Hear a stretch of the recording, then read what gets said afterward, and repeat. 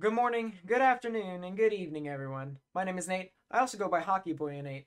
And today we're going to be talking about Winter Storm Gail. This thing has really started to ramp up over the past few days when it comes to the models, so something that we all need to continue to monitor.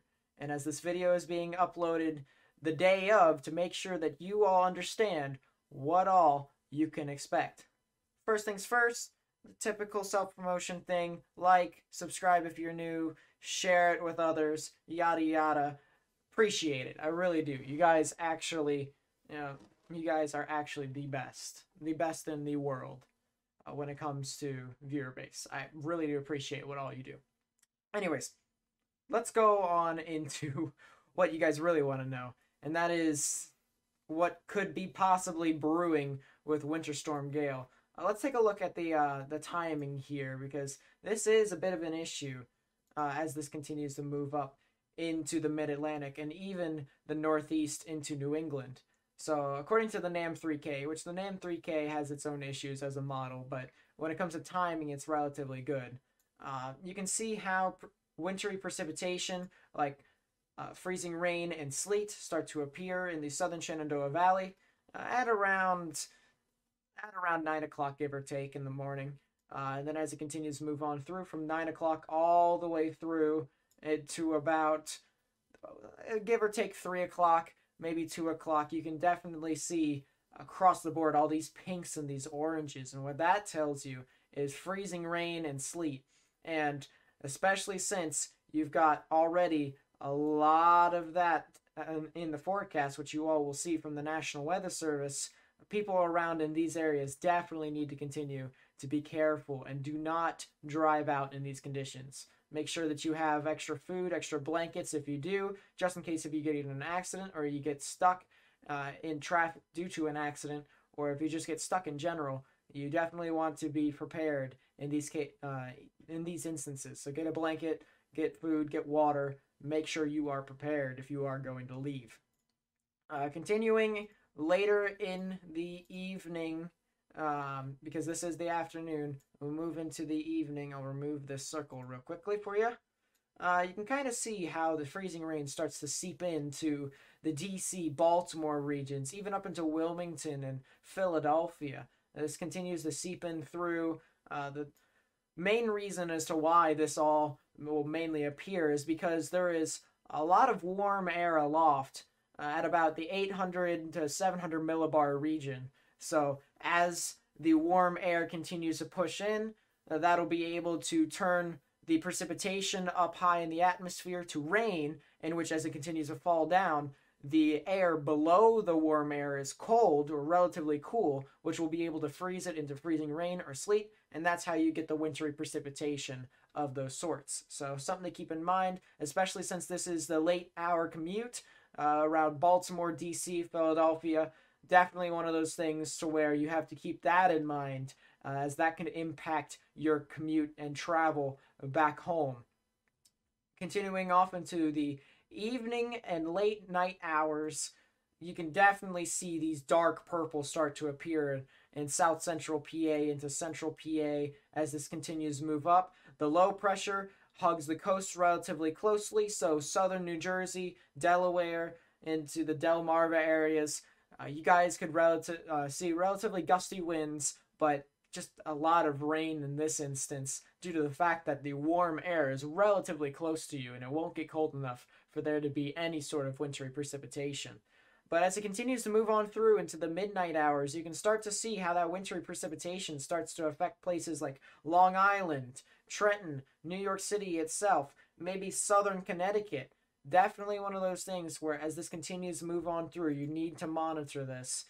Some of this can in turn turn into snow. As a matter of fact, I feel like the NAM 3K does over exaggerate how much wintry precipitation when it comes to ice and sleet there actually is. So something to keep in mind around these areas is that you guys could see some enhanced amount of snowfall, ice, sleet, but you could also see some rain too in the beginning.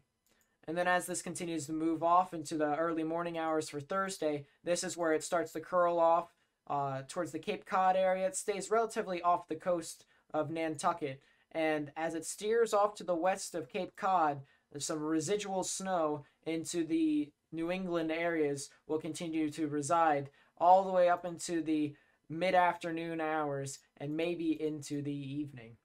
All right, let's take a look at the GFS, and it'll be able to show you the snow totals for this. I kind of sided my prediction off with the GFS, mainly because I felt like most of the models were oversaturating the air or making it a lot more moist than it should be, so it over-exaggerated its snow totals. However, I do relatively agree with, for the most part, across the board with what the GFS says.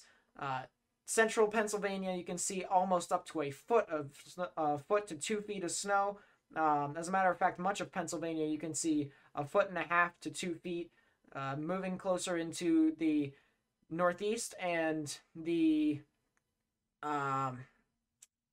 eluded my head to the Massachusetts, Rhode Island, and Connecticut areas, you guys can see up to a foot, give or take, of snow. And then especially around the Delmarva areas, you guys are in the question mark at the moment, especially since that warm air could impact the amount of wintry precipitation, ice, sleet, and snow that you might all get. Let's go over to the National Weather Service's predictions here for snowfall amounts, and you guys definitely need to continue to monitor the National Weather Service. I would trust the National Weather Service more than myself. I would trust it more than any other YouTuber on YouTube, including current meteorologists. They were given this job to inform the public, and they are the ones who are trained professionals and know more about the situation than anyone on YouTube does, unless if they are actually a part of the National Weather Service. So something to keep that in mind.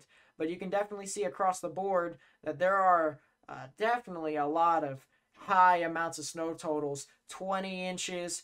You can definitely see 2 feet in here if you look hard enough. Probably not as a number, but you can see Harrisburg gets 19 inches. Chambersburg gets 18. If you move further, Scranton gets 16. Allentown gets 20, 17, well, 15 actually. But further north than that, up in the higher elevations, you can get 20. And especially in some of these higher elevations areas, you guys can get even more than 2 feet, especially as you get closer towards the coast or closer towards the determining edge of the rain and snow. So something to keep that in mind. But central Pennsylvania, you guys could definitely see heavier amounts of snowfall.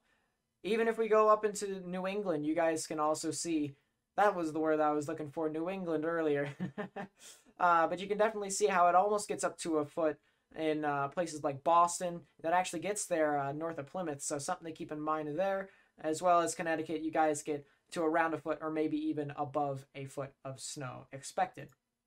Go off to the freezing rain too, because the freezing rain, as I mentioned before, is very dangerous. For whatever reason, the map is currently not loading. There it is. It finally just loaded. But you can definitely see all along this corridor right here, you can see this wide amount of freezing rain that can get up to almost a half-inch of accumulated ice, according to the National Weather Service. Personally, I think it could be a little bit more if enough moisture gets into those areas, but I highly doubt it.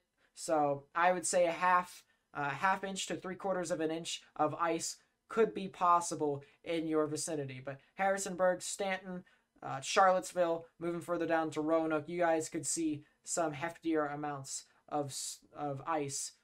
So definitely one of those things where you're going to want to keep in mind, especially as it can get into 1/10 of an inch further south and be more widespread compared to the Shenandoah Valley. Let's go out into my prediction for snowfall.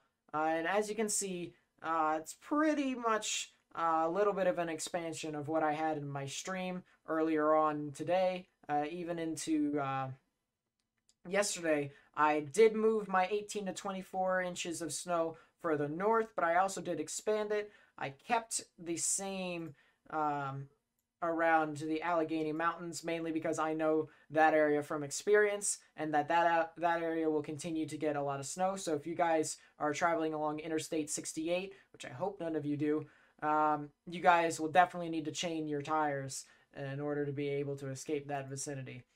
Other than that, the 18 to 24 inch zone has been expanded up to Scranton and into southern parts of New York and northern parts, the very northern parts of New Jersey. 18 to 12 inches has been included to New England. I left out Cape Cod mainly because there's going to be a lot of warm air and warm waters around it still, so it'll basically nullify the opportunity of it actually having any measurable snowfall. And then I also added, I also expanded the 3 to 5 inches further north.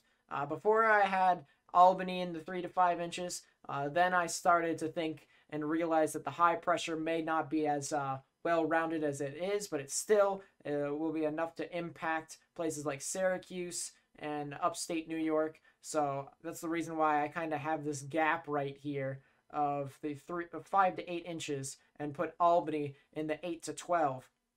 Most of the models definitely were in a consensus of central Pennsylvania definitely being the worst area to get impacted. But if you do live along the I-95 corridor, you guys could see some freezing rain, some sleet, and maybe some heavier amounts of snowfall as you move further north. So something to keep in mind with all of that.